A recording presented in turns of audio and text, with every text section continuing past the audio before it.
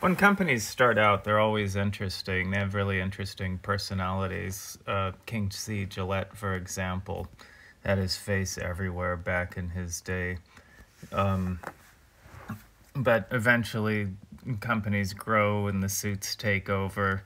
In the cases above, you have companies trading on heritage they've long since discarded. And so you end up with this one, which showed up in the comments for another video.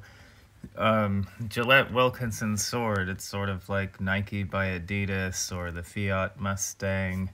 Um, would you buy any of those products? I might if the price was right. But as an exercise in branding, it's a disaster. But anyway, so we have Gillette Wilkinson Sword, made in India. Here's the back side of the package. Apparently they're owned by Procter & Gamble as far as the rights in India are concerned. The product itself is okay. I shaved with one for a week, never cut myself once. Interesting packaging. If you didn't know the history, it would just look like any of the others. If you do know the history, it's irritating. So here's the blade itself.